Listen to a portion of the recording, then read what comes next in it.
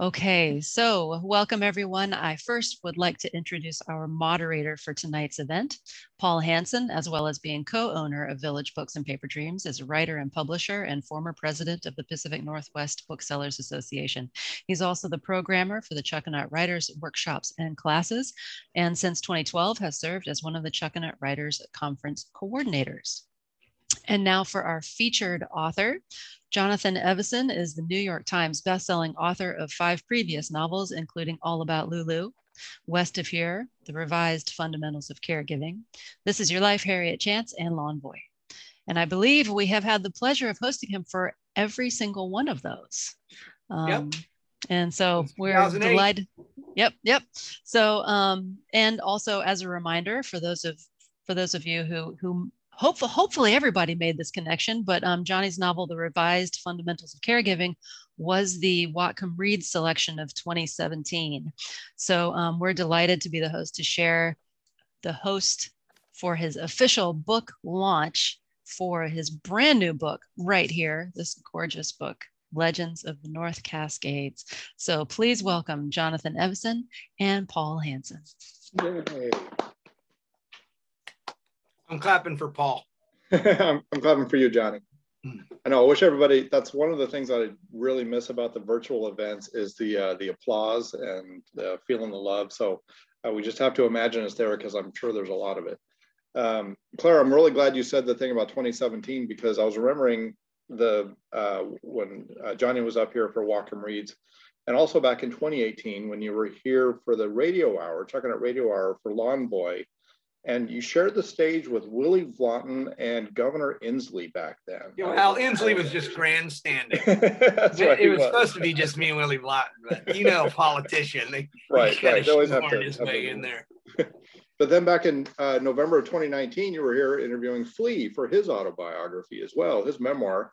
And the reason I bring all of these up is, number one, you've been such a friend to Village Books and Bellingham over the years. And but I remember talking with you at each one of these things, these events, and you were talking about your idea about a story about this character named Cave Dave, and you kept dropping little Easter eggs and little hints about what was coming up, and I was always intrigued. And then you let us know that it was going to be set up here in Bellingham and in our neck of the woods, literally, and I couldn't wait for it to come out. So I remember I decided that at I don't remember which book it was for. We did the event out at the brewery. Was it in Linden or?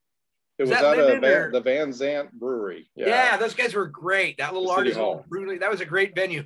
That's when I was really like, man, I'll be back. Because that trip, I sort of decided that I wanted to set this book in the North Cascades. How could I not? I mean, Whatcom County and Bellingham and Village Books, you guys have been so great to me. And like every time I've ever done a live event there, it's been really well attended. And even the stuff at the bookstore I must have done 12 things there because there was Bookatopia too, which wasn't even specifically that's right. my book. But one of the attendees show up the other day and talking about that, reminiscing from and then the Flea one. There's been some other events. Yeah. You guys have been, so it's a mutual love. I very appreciate it. And so, Paul and I actually go back even further. What was it about here that drew you to set it up here? Well, you know, in West of Here, I'd covered the Olympics. I love mountains. I love stories, you know, set in the frozen wilderness. And I know I've long admired the North Cascades. I had not hiked them as much as I had the Olympics, but they've always captured my imagination driving through there on the highway. And I shot a couple of car commercials up there in the 90s. And I'm like, man, I want to come back here and get back up, back up in there. And and you know, I know that the wolves have been back there for a while and the grizzly bears, and it's just some of the most it's some of the most rugged wilderness left in America. And so this was a story in search of a setting. Is that what you were doing? Kind of. I mean, sometimes it does work a little like that, you know. I mean, I took that cruise to Alaska because I wanted to take a cruise, and you know, I'm glad I did because I would have never known they had Purell every 20 feet. Otherwise, they don't tell you that in the brochures, but it's the little details you pick up, when you actually research something live. Yeah. So where did your idea for Cave Dave and the story come from? Well, if you'll notice, I dedicated the book to my friend J.P. Pecure, who's a poet and a friend from Brooklyn who grew up real rugged in Montana, actually. And like, you know, where they had a bunch of rabbits in the basement and his dad would go to give him give him a knife and say, go down and get dinner. And like they would poach. I mean, like he grew up real rugged in the wilderness. And he told me about this one guy in rural Montana that had taken his wife and his kid back up to live in the wilderness. And that just, and I think his name was Cave Dave. And that's where I got the idea, because he was kind of legendary. That's where I got this idea of this guy that's, you know, just sort of so legendary. He's just called Cave Dave. And I didn't know any of the circumstances beyond that about it, you know what I mean? So the rest was just fiction, but that's what really captured my imagination, was just, I don't know what it is about this theme of self-isolation, you know? I mean, I wrote this 2 years before the pandemic, but I mean, definitely that's a major theme. And I think it's just a theme I'm constantly attracted to when I think about it. It's just, I like this idea. I mean, there's just so much drama in the idea of self-isolation, because it, you know, it pits the dichotomy of, you know, togetherness and, or, you know, community and isolation, and, you know, being alone or being together, or, you know what I mean? So there's just sort of a natural built-in tension to this thing. And of course, in Dave's case, you've got a town that's trying to hold him back, and they don't want him to go away. So there's this pushing and pulling, and, you know, there's just a lot of innate tension to the theme of self-isolation. Well, I've got the advantage of reading this. I know it's only been out for, actually tomorrow was supposed to be the street date for it, but fortunately we've been able to sell it here for the last week or so. We've been really happy to be able to do that. For the folks who haven't read it yet, but will be, you want to give us the premise of it? No, but I will. I mean, it's a nightmare. Yeah, 400 pages. Let me just give you an elevator pitch real quick. Okay, people. Right. Well, what I would say is it's a story of two sets of parents, a father and a daughter, and a mother and a son in the same North Cascade backcountry, but the two stories are 14,000 years separated, and yet they share themes, and they share the two stories are sort of a call and response that is a part of one larger human drama. That's about as good as I can do in terms of making it sound manageable. You condensed that really well. And this book, I'm just going to say it, and I know you don't like to hear good things, but I'm going to say it anyway. This book moved me amazingly, and you just talking about it again, encapsulating in that way, just gave me goosebumps all over again. So and I know how hard you are to move, so I appreciate that. I tore me up to write it, you know, because as a parent, I mean, and I'm a helicopter parent, you know, anybody who knows me, or even on Facebook, you know that, I mean, parenting is like it for me. I love being a dad, but I'll admit, you know, I'm a little bit of a helicopter, you know, I'm always following my kids, you know, I'm right below them when they climb the tree. I'm never out of arm's length in the swimming pool. And I always got my eyes peeled, you know, going across streets. I try not to be insufferable or overbearing about it. And I try to give them freedom and expose them to ideas. And I want them to be confident and all these things. But as a parent, I just can't help it, because, you know, I lost my sister in a freak accident, you know, on her 16th birthday. And I've seen what things can, when things like that happen, I can see the irreparable damage they do. And so like, it's just, it was really hard for me to write about. So you don't ever want to do that.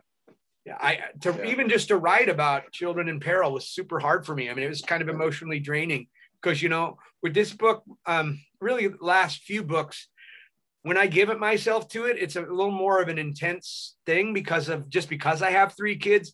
My writing is all condensed into like 2 or 3 days a week now. And so I go like 12 or 16 hours a day.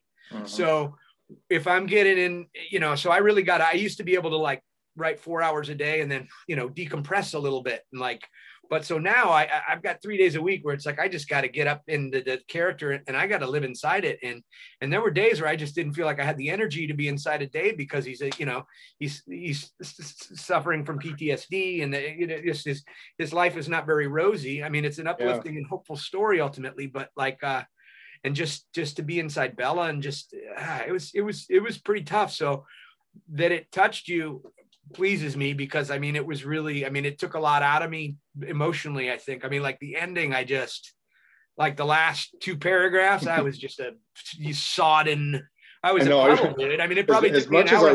The words were in my head and I couldn't type them. I'm like, We've got we host a virtual book group as well. That's one of the things we've been doing for the past year. And one of our rules about it is, well, if you come to a book group, we're going to give the ending away. But here, I got to hold myself back. I don't want to give the ending away on this. So yeah.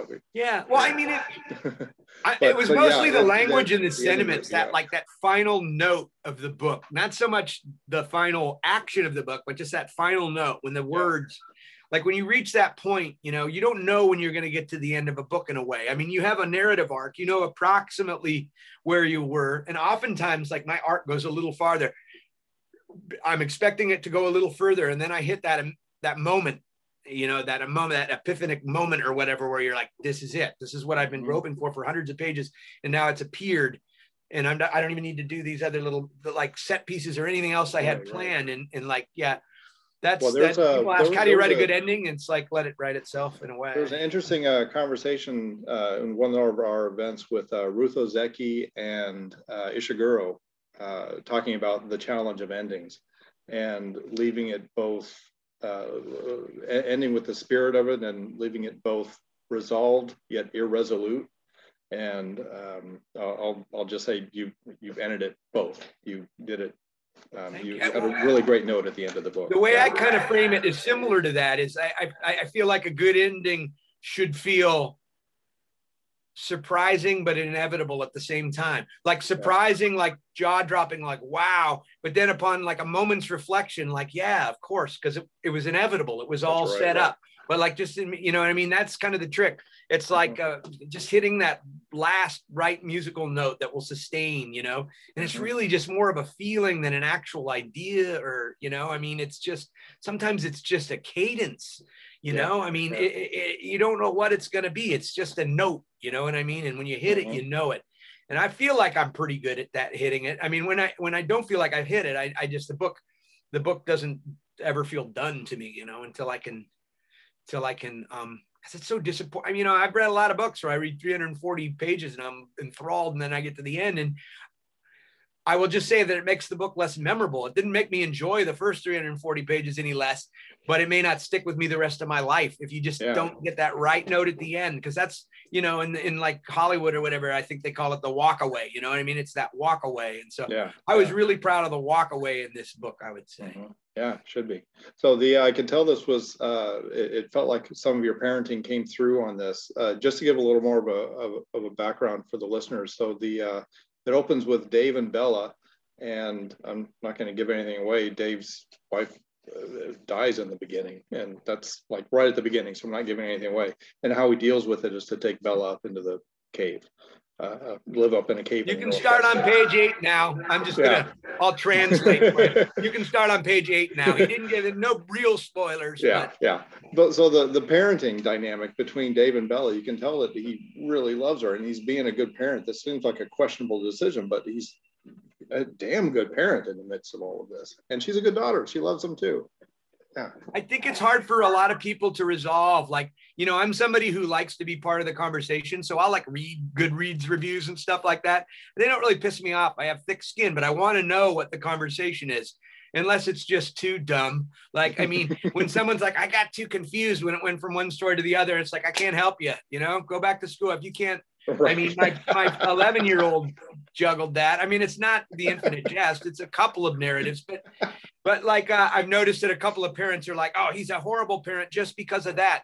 And it's like, well, you got to get out of your own skin. And like I have to do when you get inside a character, you have to recontextualize everything given another person's experience. And if that experience includes 3 combat tours in Iraq and the death of your wife and anybody who knows what grief can do and what trauma can do, I don't see how they can't be a little more forgiving of the decision. Of course, they're protective of the child, but really he takes such good care of her. But yeah, it's you know, it's not good parenting. I mean, you know what that reminds me of? It reminds me of the Greek chorus, or all of the interviews you've got with the outside bystanders and their perceptions of what he's doing and his choices.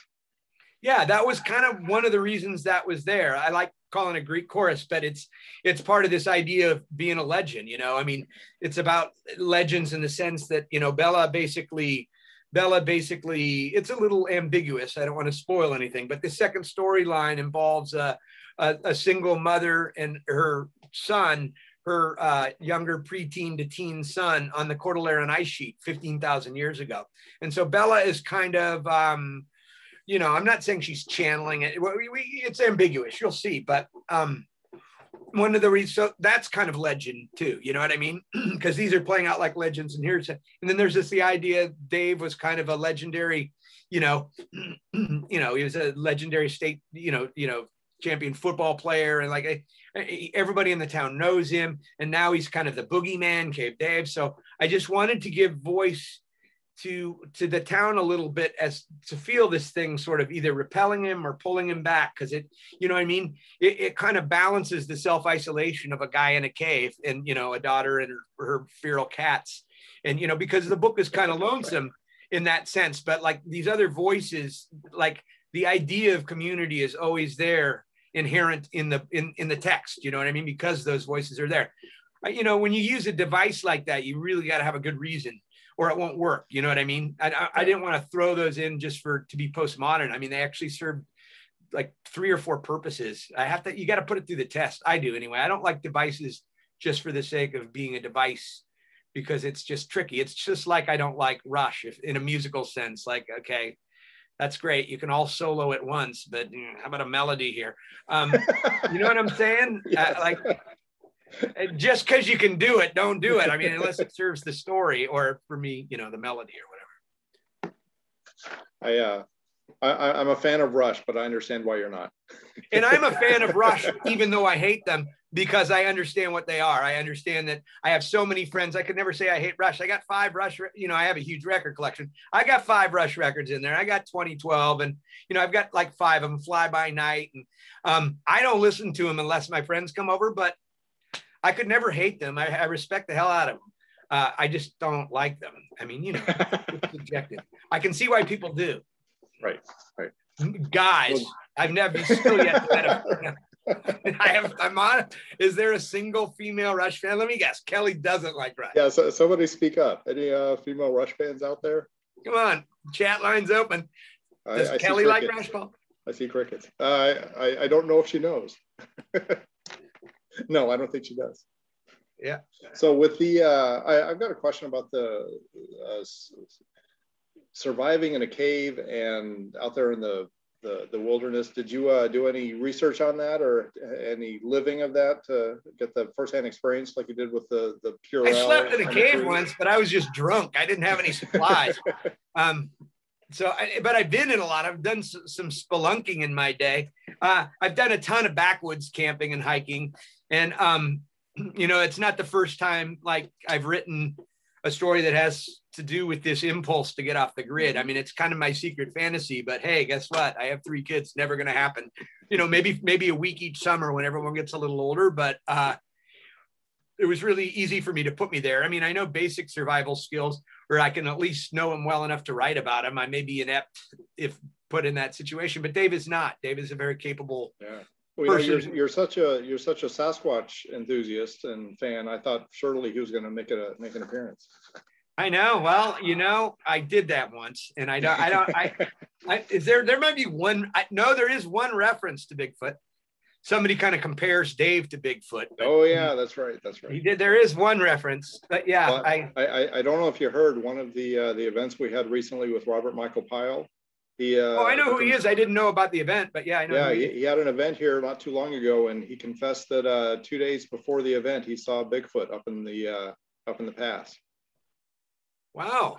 Yeah. So you can go to our YouTube channel. You can watch the video and see his description of it. Interesting. I want to believe. I'll just say that I want to believe. I'm underwhelmed by the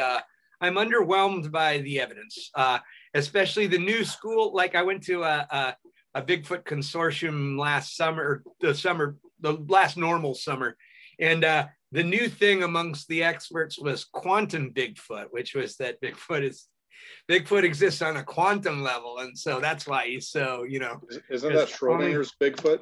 Only the quantumly aligned see him or whatever. I've heard some stuff. I really want to believe, but then I just start doing the numbers and I'm like, man, you'd have to have so-and-so amount of breeding pairs or they'd be so inbred by now that I don't know. I'm not. Well, I copied the link there. You can take a look at it, you and the attendees. Oh, good. I want to believe. Nothing against this Pyle guy.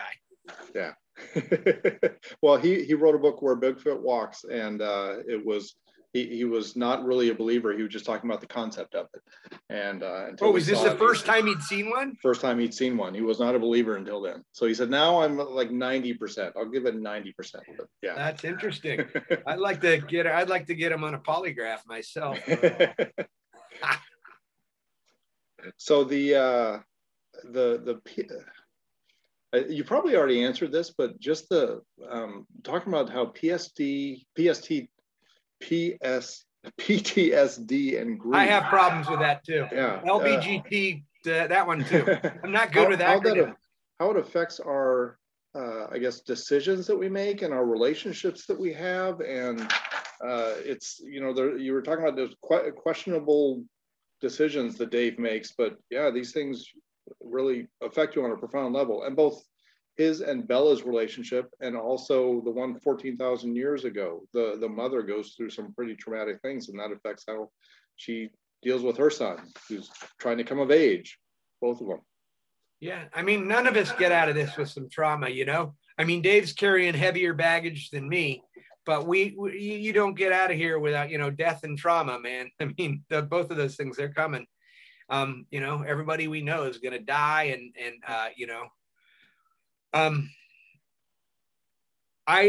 addition, I mean, I know what I know about trauma, but it's not the same as Dave's trauma. And so, whenever I write outside of my purview, which is often, I always have people that vet it, because, as a reader, if you hit one false note, you can lose your reader for the whole book. You know what I mean? Like anything, I remember in Revised Fundamentals, there's the scene where the EMT, where Peaches has her baby with the EMT, like an emergency delivery. Well, I have a friend who's done that like 19 times. And we sat down and I said, well, here's my situation. I mean, I created the as he was with me, and then what happens next, and things like that. And so with this, I talked to a number of combat veterans, having not been one myself, as well as doing reading. One thing I found out about reading versus human research, though, is you'll find a lot of this nomenclature type stuff.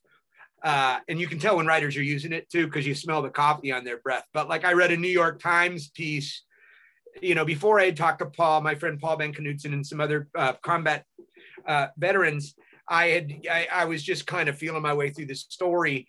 Some of that happens later. You go back in and vet things and fill things out, but you just kind of know where you're going with the story. And so I had read this New York Times expose on like the nomenclature of Iraq, and I wish I could remember them. And because I send Paul, and then I started sending him the chapters with that, and I kind of dropped some of that lingo in there, and he's like, "What the fuck's he's like, "I've never heard this. We called it and I get you know what I mean? And so like you gotta eventually, if you're gonna write outside your purview, man, the onus is on you. And I do this all the time. I do this outside of my gender, my race, my age category, everything. It's part of the challenge and part of the empathic experience of being a writer. But like, the onus is on you to really get it right. You're free to try. That's what I have. The problem I have with the appropriation argument is that as an artist, I want to be able to try to get inside of anybody's shoes I want, regardless of my personal experience. The onus is on me to do it right. Otherwise, let the court of public opinion drag me over the coals. I deserve it, if I didn't do a good job of it.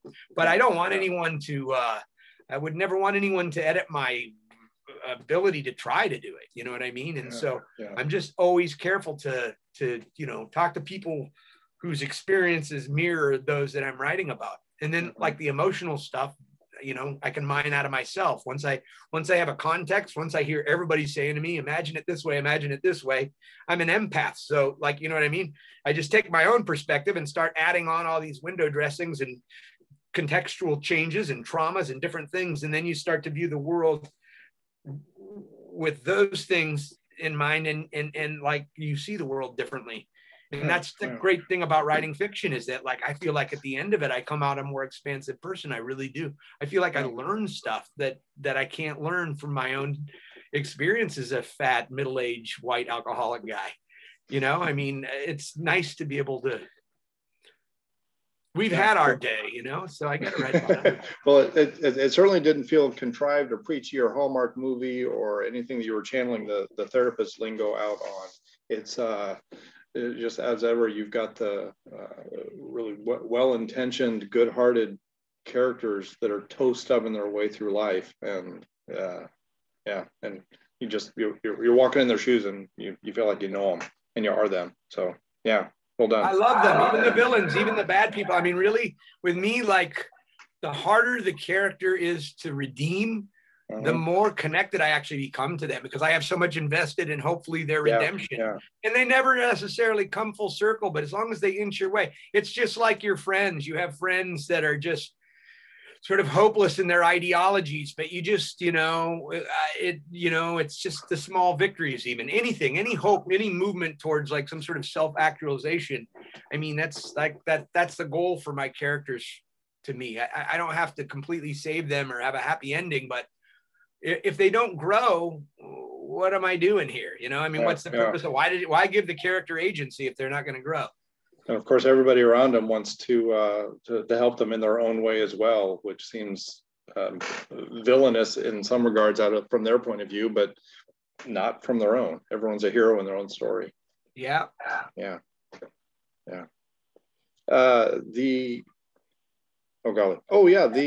So how old are your kids? We talked about this before we went live, but how old are your kids now? Let's see. Lulu will be 4 in 3 days. Emma's 8.5, and Owen at the end of the month will be 12. So 8.5. That's right about the age of Bella. In this then. Yeah.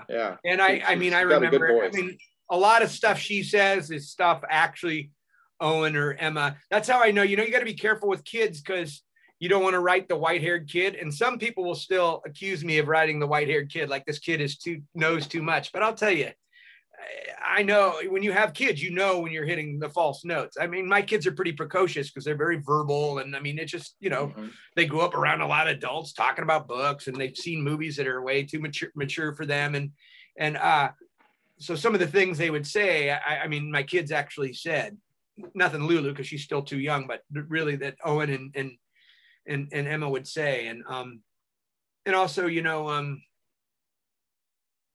so I mean, I see a value in kids growing up a little too fast. I don't mean growing up a little too fast, but being exposed a little faster to stuff that maybe it's beyond them, because cognitively, I feel like they're actually really more equipped to deal with it than we give them credit for, kind of thing. But in our life, that takes a shape like, okay, you can watch a Judd Apatow film instead of, you can go live in a cave and, pretend to be a cat. Probably safer.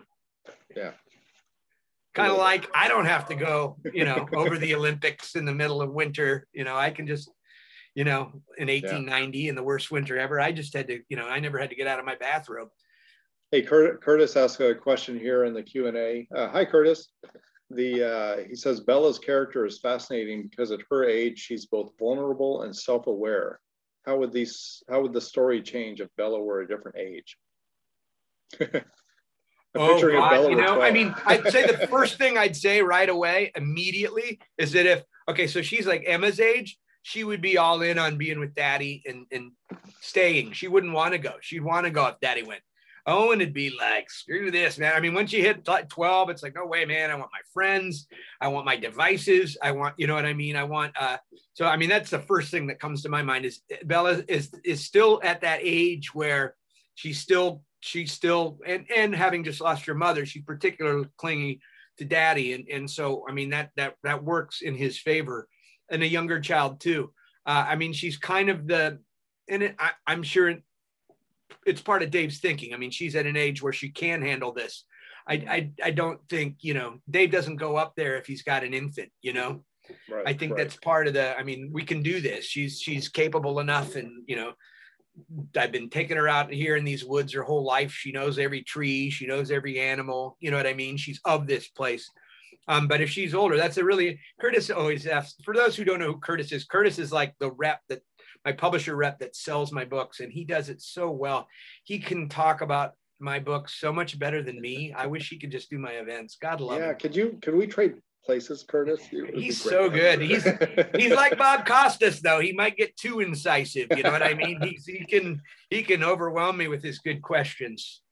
They're dense. Yeah, somebody just said Super Rep Curtis. Yeah, that is his superhero name. Yeah. Well, and just to let you know, so, if anybody has other questions, please feel free to pop those through. We can save them till the end, or we can intersperse them throughout. So bring it on. And I know like I said, I know a lot of you haven't read the book already. I sure hope you're planning to at any time now. We love this book so much, we picked it as our signed first editions club book and sent it out to all of our members. And yeah, we get about 6 of those a year, and this one made it, which was great. Your most of your books, well, all of them are very deeply personal, but also with like West of Here, you do the deep, the far, big, wide-ranging epic.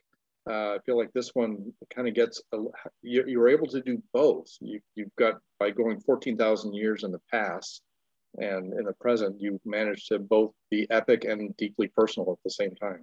Yeah, it was a little easier to handle than say West of Here, or like my next book, Small World, is like giant. I mean, it's like 20 points of view, 170 years. I mean, those can be kind of a nightmare to write at times.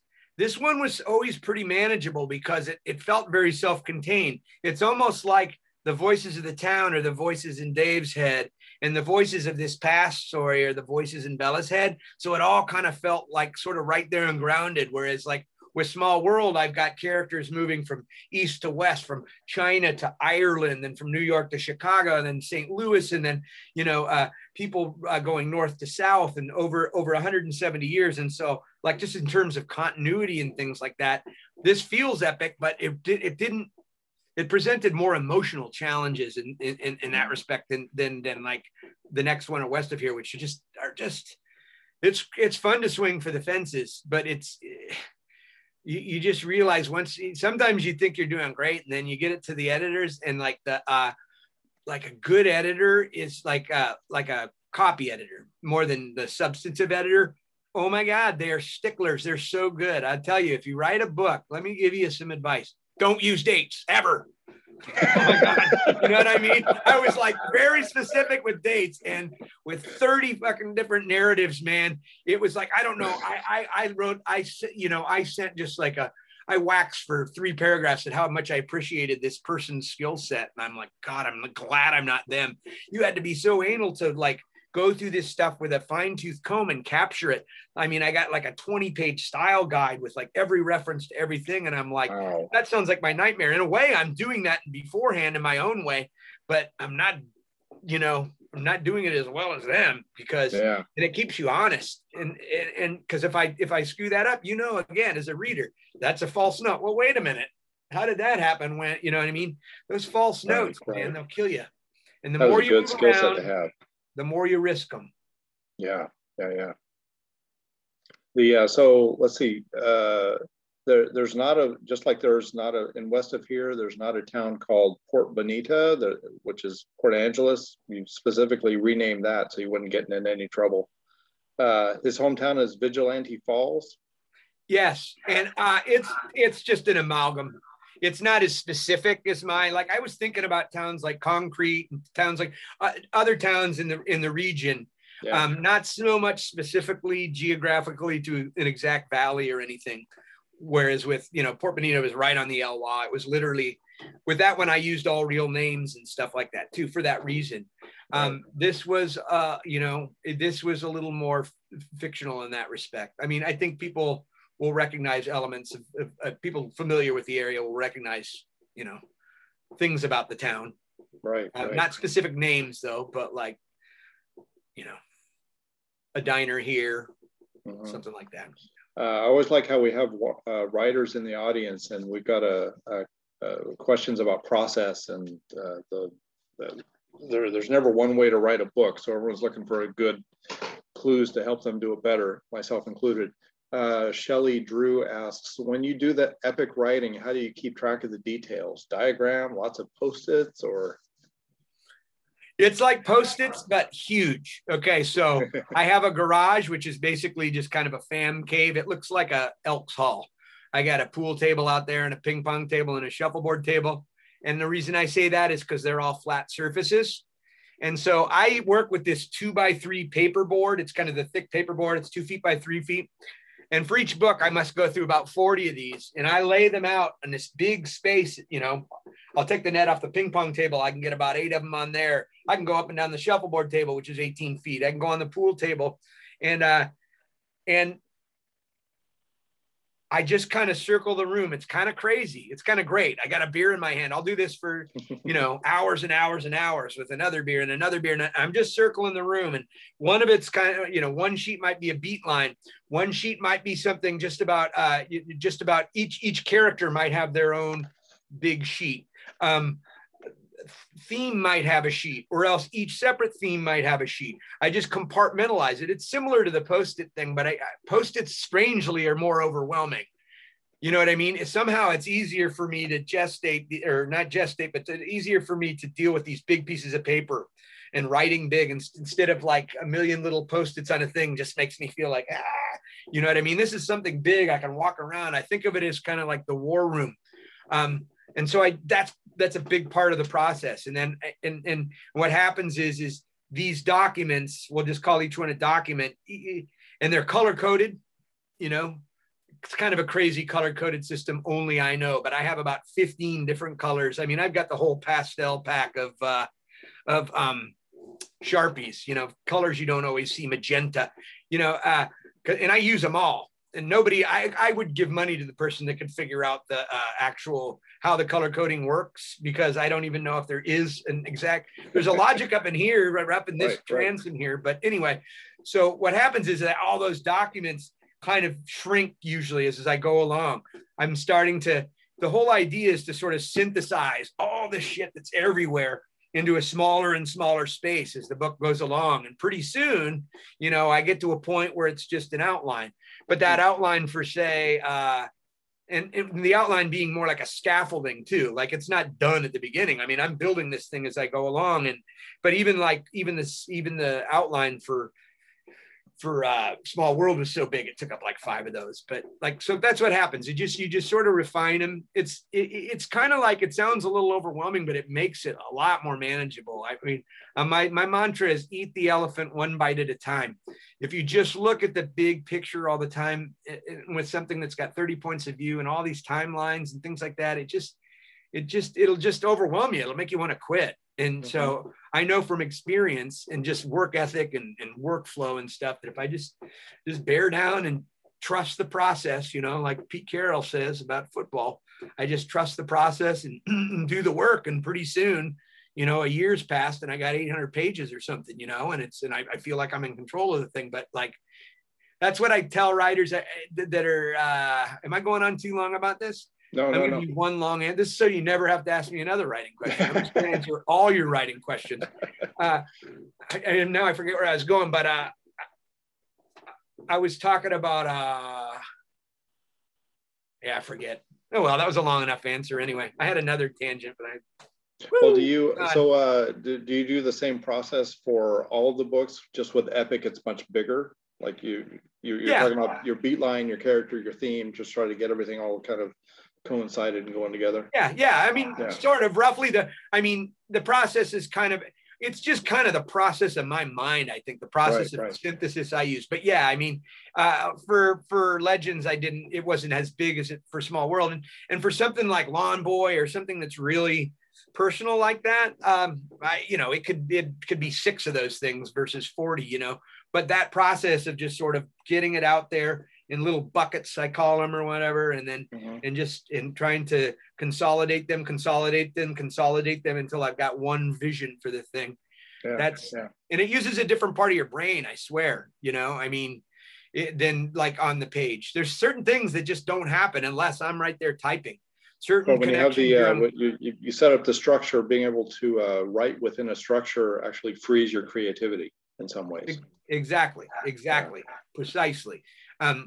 Like for me, it's just really so much of it is about workflow, you know what I mean? Creating. So like I said, I write 2.5 to 3 days a week, but the other 4 days a week, I mean, I got my hands full, but I'm always sort of mentally preparing myself. It doesn't mean I'm staring off daydreaming necessarily, but it's always, this idea in the back thing is, man, I can't wait till that whistle blows. It's more like when you're an athlete, like when that whistle blows on Sunday, I'm going to be ready to go. It's just kind of a mental psyching yourself up, because anybody, as you know, anybody who writes, it's really easy to procrastinate, especially with, you know, Facebook right in front of you and emails and, you know, all manner of things to distract you. And so like when I get there, the sooner I get in and just get out of my own way, that's the hardest thing.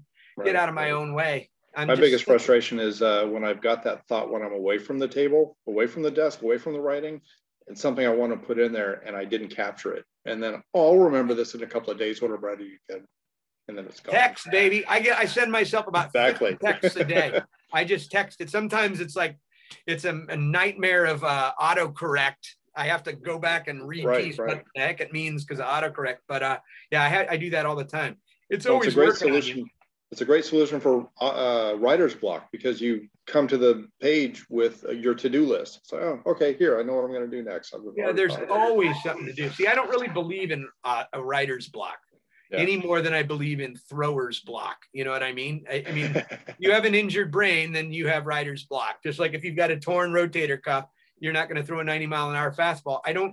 I mean, I believe in inspiration, but I don't believe it is the impetus to, I mean, you can be inspired, but I'm not going to sit around and wait for it. And there's always work to be done. And usually when the muse or whatever captures you, it's when you just get out of your own way and get inside and just let it happen. But like on specific scenes or something, sometimes you get blocked.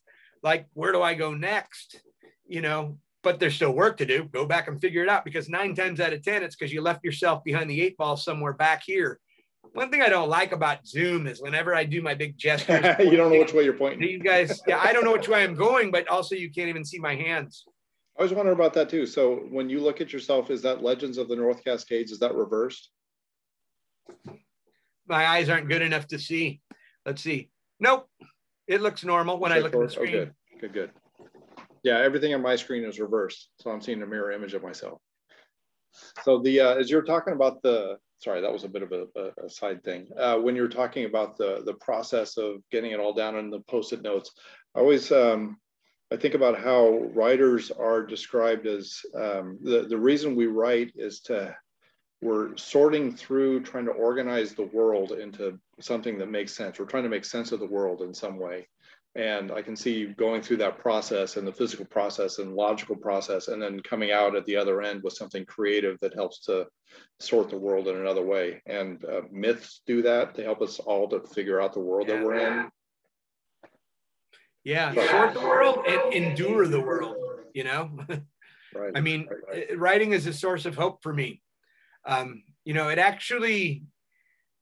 You know, my faith in humanity, like a lot of people, I mean, it's taken a hit the last, 5-6 years, a little bit. You know what I mean? I used to be 10 years ago, man, I thought 9 out of 10 people were good people, you know what I mean? And now I've been forced to whittle it down to about 65.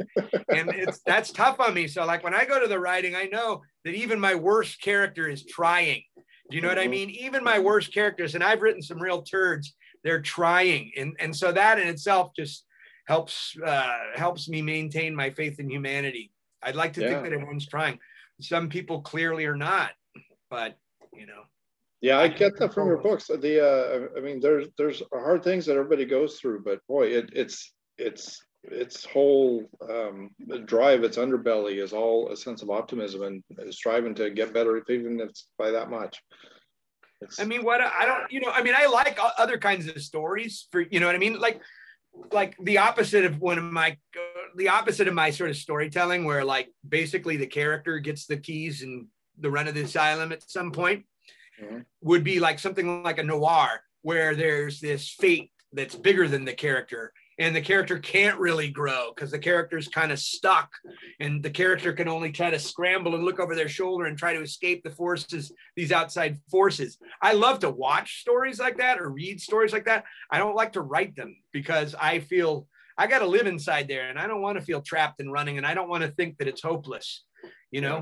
Whether or not it may be hopeless, I would rather just delude myself that it's not hopeless, I'm just scanning over see if there's any more questions that are popping up here. If you have any questions, you can bring them on out.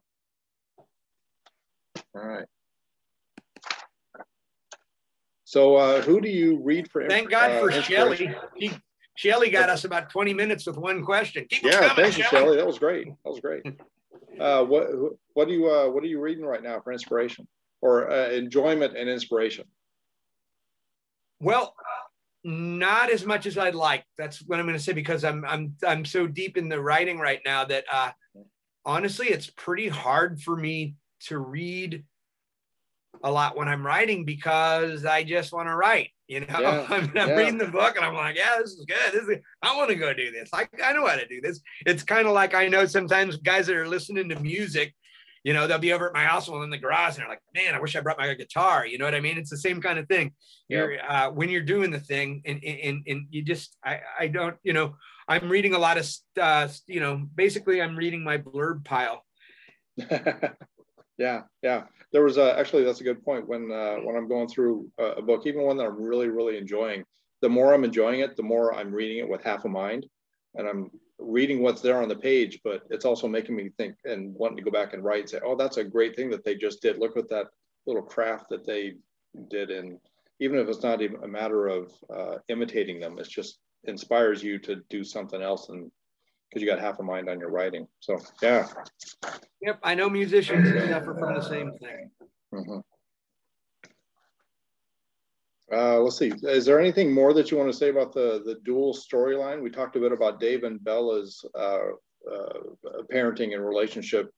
How do you say the mother and father 14,000 years ago, or the mother and son? Sitka and Naka. Yeah. Which are names I just sort of phonetically arrived at looking at. You know, I don't exactly even know how to characterize the people of the late Pleistocene. I mean, they're Aboriginal. I mean, they're the forebears of the Salish people, but I mean, it's 14,000 years ago. It's such a different epoch that, like, to even begin to imagine how languages might have evolved over that time, or myth, it was like, you know, we're in Clan of the Cave Bear territory. One of the interesting, one of the things I thought about, they've got the same problems in a lot of ways. the thing about like Ice Age parenting, I remember when I was a kid, it made an impression on me. Something, I think it was Carl Sagan had said about how, you know, human beings' minds have not changed. The brain has not changed and the mind has not changed in however, you know, 120,000 years or whatever. I'm probably way off on that number. I'm just throwing it out there. But I thought about, I mean, there's a kind of a playfulness to that relationship, that late Pleistocene relationship, because parents will definitely recognize the modernness of it. Like the mom and the boy are still kind of, you know, banging heads in the same way my wife and my son are. And like, it doesn't really feel dated in any way. I mean, it's parenting kind of thing. Yeah. That was really fun for me to write, because I like, you know, having grown up on Jack London and stuff, I really like just being on that sheet of ice with this cold blast of wind in my face. And I mean, without actually having to do it, just having my imagination there was, it was kind of the perfect, it was a good escapism. I got one from. Wanted to be outside. What's that? It made me want to be outside more. Yeah. I always want to be outside. Yeah. Thank God I can't get my middle kids to go outside, but my youngest, Lulu, she wants to be outside all the time. So we are simpatico. When we go out to the cabin, I'm like, I try to be outside all day, just sit, you know, hiking or sitting in a chair. Well, next time you're up here, we got some hell of a trails we can, Kelly and I will take you on. As long as they end up at Archer's with a, you know, kind of. I think all trails end up at Archer's with a shepherd's pie. All trails lead to the Archer's. Jamie wants to know, other writers do I feel an affinity with or who write much like you? You know, it's funny. A lot of those people I'll be talking to in the next couple of weeks, because those are the kind of people you choose. I mean, some names that come to mind is my pal, Willie Vlotten, who writes, you know, Willie is more of a romantic than people give him credit for. We write about a lot of the same subject matter. We take a different tack on it, but we really view characters much the same. I'm a little more optimistic maybe than him, but we're both romantics. Jess Walter is another guy who I really love. I always, you know, just tonally really and I'm going to be doing a conversation with him. I love the way Jess writes. I love the way he challenges himself. I mean, I like to think I try to reinvent myself a little with each book, and Jess certainly does that. Another guy that does that is Stuart Anand, I love. Lydia Yuknovich is another writer I love. Those are four of my favorite writers going, people who I'm now so lucky enough to know, you know what I mean? Yeah, I mean, yeah. 15 years ago, I didn't even know another writer, you know, I didn't even know, nobody was reading my books. I was writing in a vacuum. And like, it's one of the thrilling things for me now is just over the past 15 years to be able to meet, you know, writers I admire and just kind of get in their head a little bit and talk shop. Yeah, yeah. Yeah, Willie's newest book is Night Always Comes. I just finished that a couple of months ago as well. Wow, that was another one I couldn't put down. And yeah, it had that end note has a great end. It was a very Willie book, but it had a kind of a thrillery engine that kind of took me by surprise. Like, I love all his books, but it was, I mean, it had more momentum than any of his books before, I felt like, because it was a noir completely. Yeah. I mean, what we were just talking about, like, you know, Lynette is just sort of trapped by the fate of, you know, her mother and her situation, and she just has to hurry. It kind of reminded me a little of noir buffs will remember, what was the one with Mickey Rooney, Quicksand. You know what I mean? It's kind of like Lynette is sinking in the quicksand, and like the more she tries to fix the situation, the worse it gets. Yeah, it's a great book. Right. Yeah. Willie's a great guy. He texted me about an hour ago too. Oh yeah. You know, right before the event. I wonder if he's here. No, he's not here. I doubt it. Oh, okay. We've done like 50 events together that we don't need to hear each other. We've spent so much time drinking together, but yeah, we've honestly, I'd say we've probably done 30 events together just because we know each other so well. It's really easy. We just get a beer, he gets a beer, and we just rap back and forth. And I do all the blah, blah, blah talk, and people are wiping spit off their faces. And then Willie will just go, yeah, I'm just me. I just, you know, and all the girls are all like, oh, Willie, you know, but, you know, I got to do all the heavy lifting, and everybody just loves him. He's just a lovable dude. He's just Claire says, are you racing with your books? I like how you both keep pace with each other, releasing your books at the same time. Yeah, that's fun. And it makes, we'll even do more events together. Because the scheduling, but we're both grinders. I mean, me and him are just always writing books. I've already, you know, I've got my next book's coming out in 7 months. And then I've got another book after that already finished. That's 100,000 words. And then I've got the first 30,000 words of the next book. And I know Willie's got one right now. He's calling something about a nightclub singer. And then he's got another one going. So we're both, we're both grinders. So yeah, we keep pace, you know, because we're just always working on something. Is that fragmenting in your mind? We were just talking about how when you're away from your book, you can't wait to get back, but you're getting back to multiple projects? No, because you know, I'm at different points in the, you know, I may be working at 3 things at once, but I'm in just completely different parts of the process, you know, like, you know, one of them, the one that really takes the most energy and the most concentration is, you know, just composing the actual first and early drafts of a book. But then the other project may be at a point where it's, you know, I'm doing first pass edits, you know, where I'm still making changes, but there's a lot of line edits or some red flags here, things to be fixed and things like that. And then the third project may be just like in the research stage or just in the gestation stage. So it's not, it actually helps because like I said earlier, like there's those days where I just don't have the energy or say to get inside of Dave. Well, I could go do a bunch of research on, you know, on you know, Moorish Spain in the 9th century or whatever it is.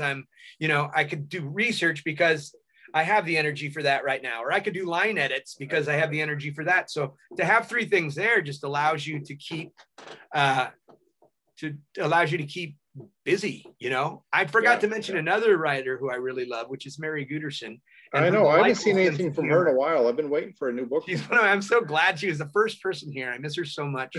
I had a health scare once. I know, here's Johnny TMI. I'm not going to tell you the nature of it, but I had a health scare once, and Mary was the first person I told because I just love her so much. And I didn't have any insurance or anything at the time, and she made me go to the doctor, and she like paid for it, and like she's just amazing. I miss her. She moved away. Hi, Mary. I think she's back on the West Coast again.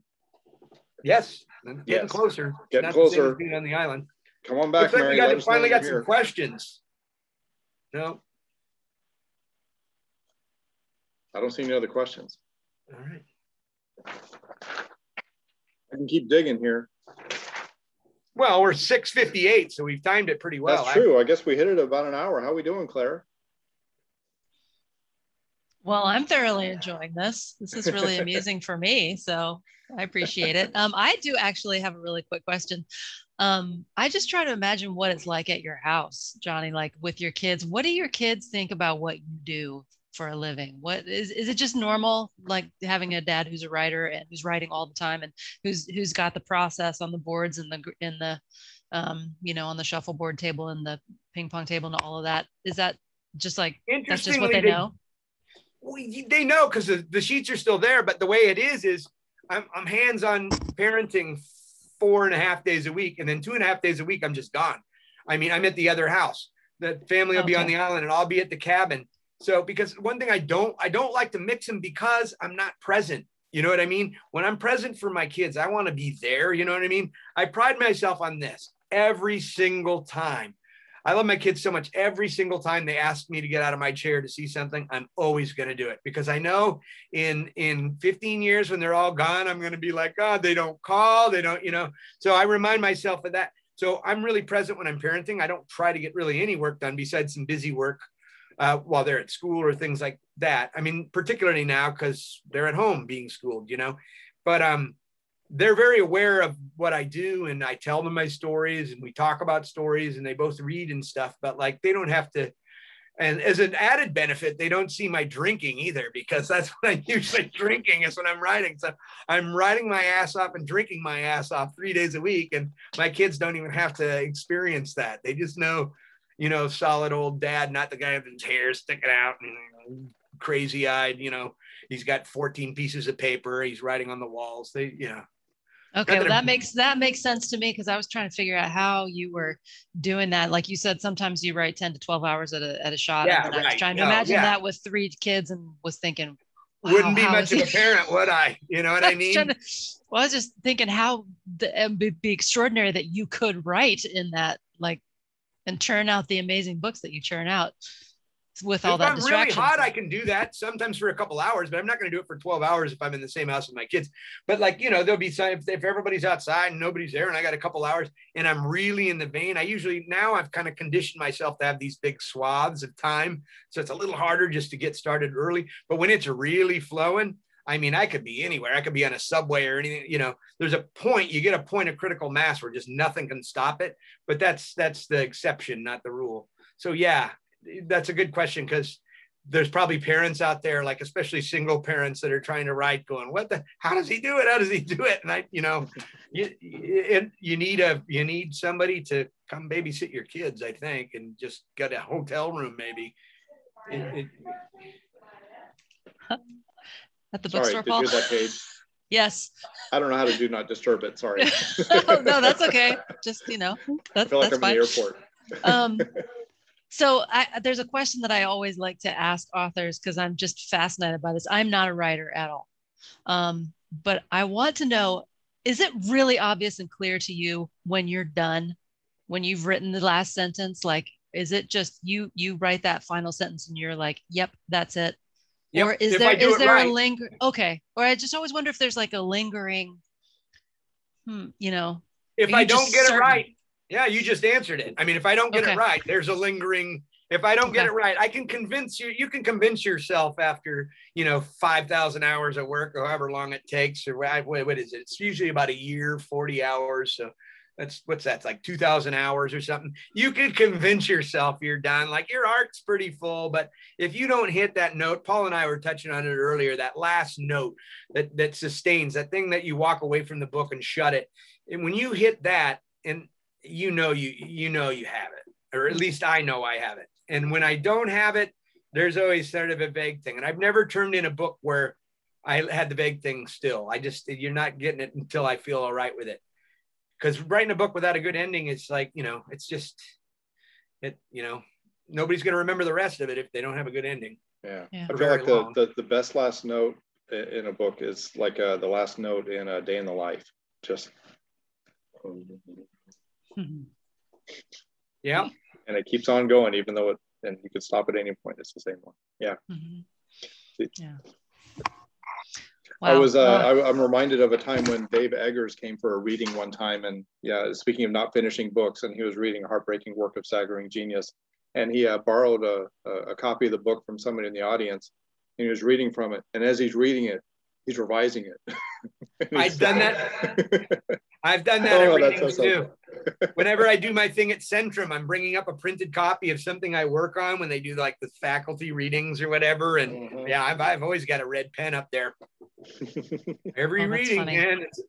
You can always, it is brutal when it's actually published though. And you still, but like if I'm reading out loud, I'm still editing it for the next time because there's edits I'll make just because I think it reads aloud better to take a modifier out or, you know what I mean? Little things like that. But like, I'd like to just not ever have to edit it once it's done. Isn't that nice? That's madness because you could go forever.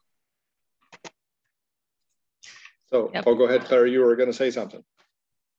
No, I was just going to remind everybody that we have autographed copies, and I put the link in the chat. Okay.